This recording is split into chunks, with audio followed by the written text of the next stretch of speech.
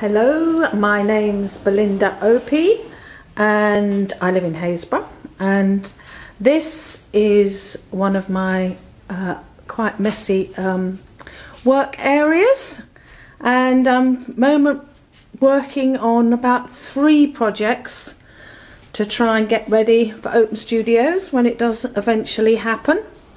I'm very lucky to have this space.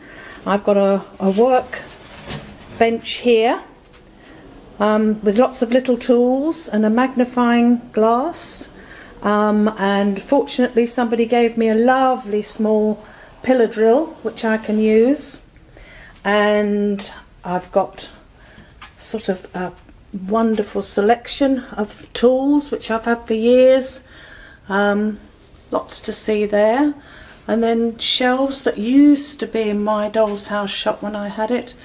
And I've got lots more bits and bobs up there.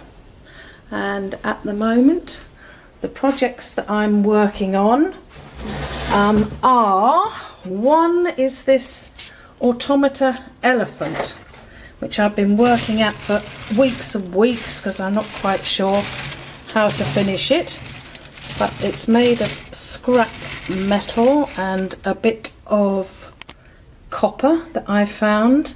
And if you twiddle his tail, his nose goes round at the moment, and I've put a magnet in the end of the nose, so if you put something metal near it, he's going to be able to pick it up.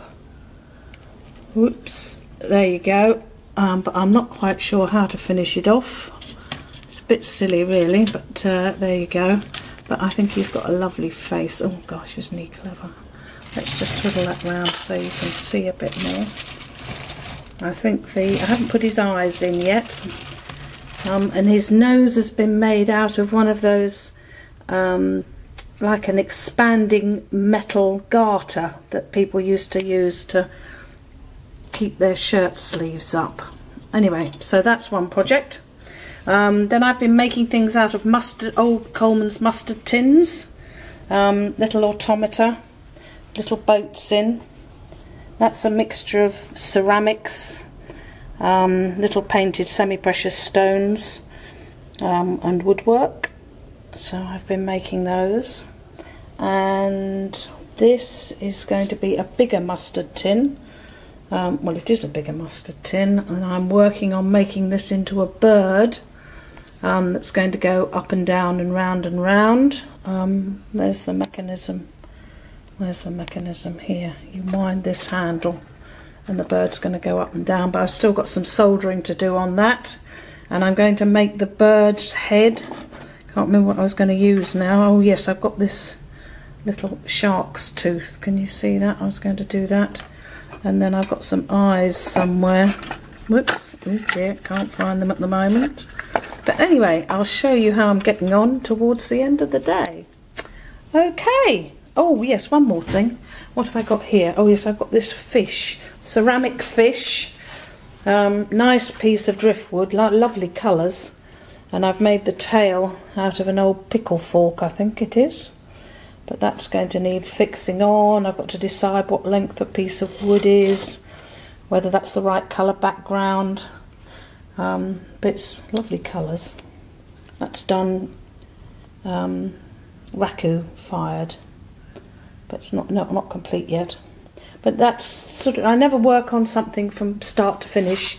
Things sort of tend to hang around, and I might leave them for weeks and weeks or even months, and then start working on them again. Oh yes, there's another automata that's in for repair at the moment. The grandchildren got hold of the fish and gave it a good old yank, so I've got to sort that one out. Okay, over and out. Folks, here we are, another couple of weeks into lockdown. The success is the fish. That's all mounted. All I've got to do now is to put a nice catch on the back so it'll look good on the wall. The elephant is still giving me problems, trying to work out what I really want to do with it or where that's going. The automata, the little bird one is coming on. I have the bird more or less, and I've got his wings sorted out. The mechanism has been a real pain. This will go inside, and this is a piston that's going to go up and down like that, hopefully. And inside the mechanism is just a simple cam that you turn. Alright, I've managed to get that working now. Soldered the bottom back onto the tin, and it's got some little feet, so when you turn it, it'll be nice and stable. I've made a couple of babies, I think, that the bird's going to have. We should be able to put them in there, and the bird, and then when you wind the handle, hopefully the bird will go up and down, and it'll move the babies as well.